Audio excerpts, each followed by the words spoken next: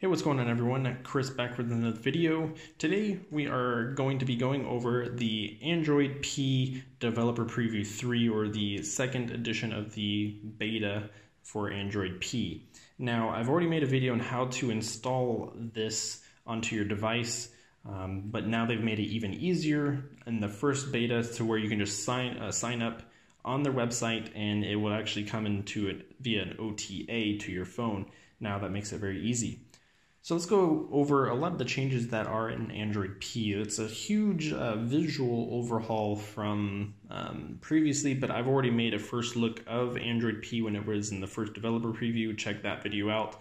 But at least this is different, where we now have gesture control built in. Now in this new developer preview, you do have the ability to clear all your recents here, which was not present in the first one. Now, I wasn't aware of split screen mode or anything like that, but you do actually have it by a long press of this little icon up here. As you can see, then you have split screen. So that's something I learned. And then you also have gesture control in regards to swiping left and right between your recents, things like that, and then quickly swiping to switch between apps, whereas before you had a double tap of your recents key to go back and forth like Alt Tab. Now in this update, they made the transitions much smoother. There's a much shorter travel to get to your app tray now, so that's nice. And visually, they've now added a small kind of gradient color, translucent color to the tray as you're swiping up.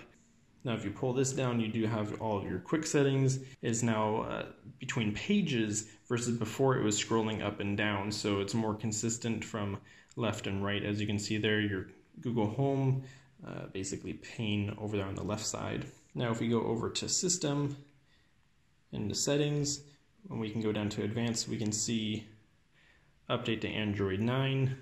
As you can see there, June security patch, which is amazing. I'm glad that they were able to update the security patch, even though this is a developer preview.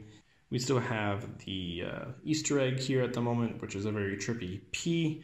What do you think it's going to be? I still think it's going to be popsicle of some sort or peppermint, just because of the time of when the next Pixel comes out. It's kind of in that fall time frame, so who knows. Enough with that. You still have your toggles for your volume over here on the right hand side to quickly change between mute, volume, and vibrate, and your media controls here, which is separate now for your volume there, which is great. You can also then control different Bluetooth devices that you may have connected. In the new Android P Beta 2, they do add 157 or so new emojis, which is great, but at the same time, some of your friends and family won't be able to utilize or see them because a lot of apps and their phone may not be updated, so it's kind of a moot point at that point. If we go into display, they do have a new visual for the color section, so now you can actually see between saturated, boosted, and natural, and how the colors change and how it may look to you, and you have that visual change there. Battery, we have the adaptive battery, which uses kind of AI and being able to learn how your phone, what apps are used and how to save battery. So it's going to learn your behavior and save you battery more and more over time. In this beta, they don't have the wellness app, so you can't see how often you use apps, how many times you've opened them, which is unfortunate. It may come in a later update, or when it finally releases, they may incorporate that at that point. The brightness, they've changed the algorithm of how it works. It's more logarithmic versus it's linear, so you may see a slight change with how the brightness slider works, but it's definitely much more consistent and smooth as you slide that up and down. This update has basically all the official APIs and things like that, so a lot of under the hood things for developers, so that way apps will work properly at that point.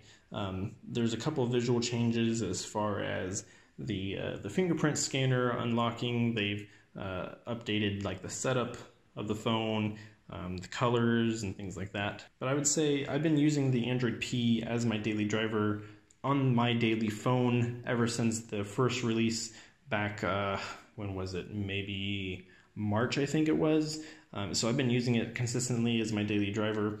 And yes, there are bugs. For me, I never factory reset my phone. I probably should have. But as far as smoothness, this beta 2 is much smoother than the first one. And it's made the phone, when using GPS while talking on the phone or listening to media, all that is much smoother now. I'm still running into a bug where I'm on a phone call and it shows HSPA versus LTE. That might be fixed with a factory reset. But a lot of awesome changes with Android P with the gestures. You do have the ability to turn off the gesture control if you wanted to. The fingerprint scanner has improved in speed over the first beta. It's still slower than normal, but it's a little faster than before.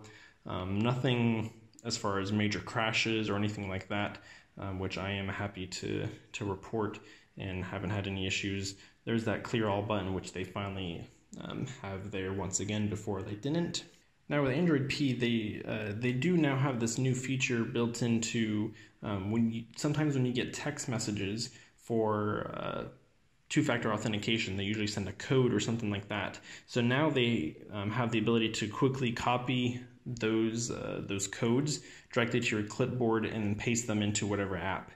This both goes for notifications, for heads up, and also within the Google Messaging app here. As you can see, there's the copy and there's the code. So that's super handy, super useful. Also, another thing regarding copy is within the recents, you have the ability to actually copy text without having to go into that specific app to copy it. So that makes it so much easier to switch between two things that you're worrying about, whether it be a different app, let's say an address or something like that, and you're wanting to copy it. You don't have to go into the app, switch between the other one, and pasting it. You can just quickly go over, copy it, and then switch between the other app now. Down here you do have kind of apps that Google thinks that you're probably going to use or access next, which come up down here, and they do change depending on your usage and the time of day also. And then here you do have an area where it'll suggest actions. Not so much suggesting apps, but an action of what it thinks that you probably want to do next also. So that's quick. I've never used it ever since they've released that feature at Google I/O, but that's something that might be useful for someone. Now, there's a lot of things I probably didn't touch on just because I never made an initial first impressions video of Android P beta when they released it at Google I/O. A lot I've just taken for granted since using it as my daily driver.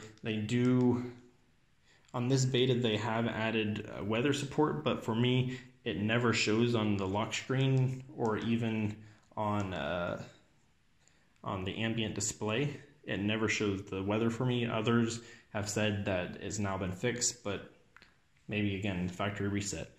But if you guys have any questions about Android P on the Pixel 2 XL, let me know. This also is available for the OnePlus 6, the Essential phone, the Xiaomi Mix 2S, and there's also an Oppo phone and also some Sony devices as well. So if you have one of those, you can install the Android P beta. So that's a new partnership that Google has done, first time ever. Thank you all for watching. If you guys have questions, once again, comment down below. I'll do my best to try to answer them for the Android P on the Pixel 2 XL and the Essential phone. Thank you all for watching, and I'll see you all in the next video. Take care, guys.